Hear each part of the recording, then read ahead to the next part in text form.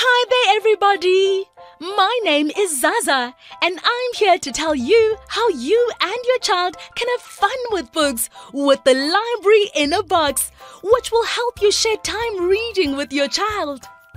Your child's school has a new classroom library, which has loads of great reading for children their age. The box is great fun. It's got all sorts of books to read. Some of them are easy, some of them are a bit difficult.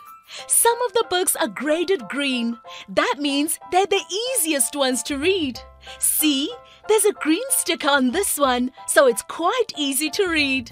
Some of them are graded yellow.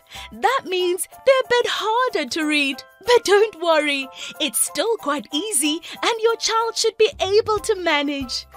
Now this one's a bit more complicated, so it has a red dot on it.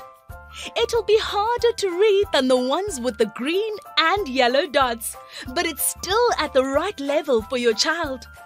When your child brings home a book from the classroom library, please encourage them to read it. And if you've got time, sit with your child while they're reading. Even if you don't read the book yourself, talk to them about the pictures and listen to them reading. Encourage them to read with other people too. Books are great fun, and they help our children to learn while at the same time opening up new worlds, new experiences, and new conversations with your child.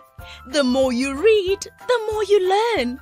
But don't forget, when your child has finished reading, sign the reading card. Remind them to put the book back in their book bag and take it back to school. We want their friends at school to be able to read the book too. Reading is fun. Reading helps our children grow. It takes them to new places, learning new things.